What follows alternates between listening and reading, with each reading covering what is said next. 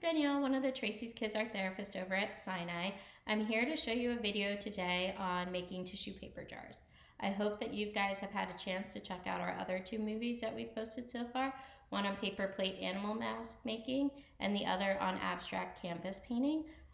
So if you haven't had a chance to check those out, those are posted too, so maybe watch those after you do this. I wanted to share making tissue paper jars today because I think it's something super simple that we can do at home but create a really beautiful product for either holding flowers, to keep whatever special things you want in. If you have a parent around that you can ask for help, you can put a candle inside and they look really pretty, kind of like stained glass when they glow. Maybe you have one of those battery operated candles.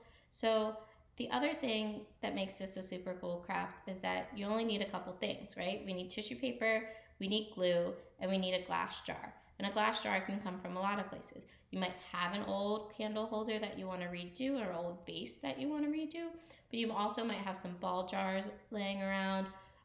This is a ball jar, that's what I used. You also might have some jelly jars or things in your refrigerator that are kept in glass jars that are almost done, and when they're done, mom and dad can wash them out, and then you can use them afterwards. So keep an eye out for things that you can use for this project.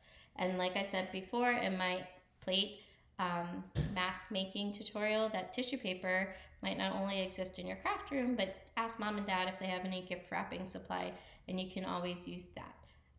So I made a number of tissue paper jars already. This is one where it's just a bunch of squares of tissue paper.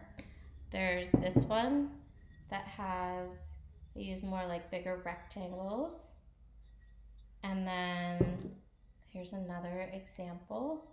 So you can kind of see once you paint the glue on that I'm going to show you how to do, it kind of creates this nice seal on it, but also gives it a little bit more of that stained glass kind of feel.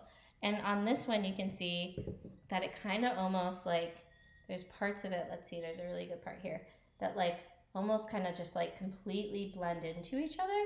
And that's just based off of the amount of glue and also the amount of water you'll put in your glue, and that will make sense in just a minute.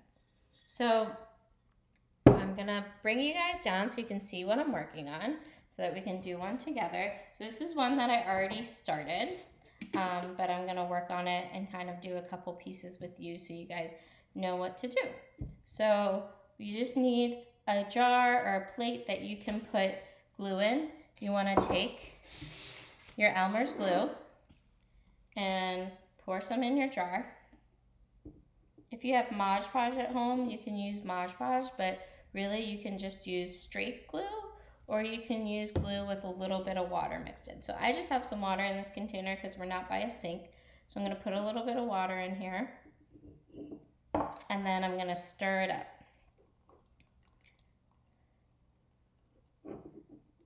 So you can use, let me clean it off so you can see. I have a sponge here, and I just got this out of like my husband's hardware box. So your parents might have something like this laying around. You can also just use a regular paintbrush. It really doesn't matter, anything you can kind of do to apply the glue to your jar. And so now that you've kind of stirred that, that's really all you need outside of tissue paper. So let's move some of these out of our way so that you can see. So we're just gonna, for this one, I've just been taking tissue paper and cutting it into triangles. Not perfect triangles, but just triangles. So what you wanna do is you wanna apply some glue onto the jar, and then you want to apply your tissue paper. You can just kind of dab it on there, and then you're going to go back over it with your glue. And then you just keep going.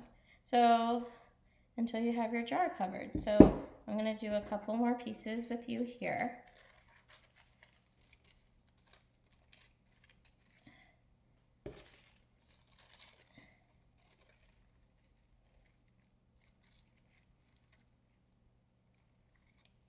So as you saw, I kind of painted a bigger area because what we can do is we can kind of put multiple pieces on and then paint over it.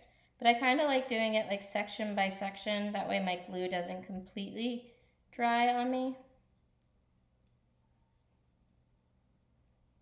And on this jar, I'm not overlapping the pieces, but the glue will dry, if you can kind of see it here, a little foggy if you just paint glue on a clear area. But I think with the little lines that are going to be left in between, it's going to look nice if I put a battery operated candle in here and the light kind of shines through not only the color but some of the clear parts. So I'll add a couple more. I'll overlap one so you guys can kind of see what that looks like. Let's see. These are tinier, but let's find that wet spot that we were working with before. Okay, so there's some pink that I'll overlap the pink with, and then, or overlap the green with, and then if I take like a darker color, like let's take some blue so you can see it. We can go right over and it will create kind of some nice layers, which is kind of hard to see with the glue on here. But if you look back at like this one, you can kind of see where the pink overlaps the purple. So you can kind of still see like both colors. So it's really fun to kind of, you don't have to worry about getting them right even with each other. You can kind of just overlap, and that makes a really cool effect.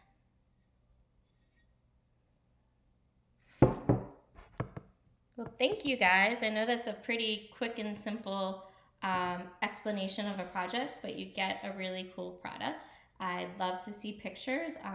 If anyone does this and has ones they want to upload for Tracy's Kids, we always would love to see your artwork. You can find us on Facebook or here on YouTube. All right, bye guys. Have a good day.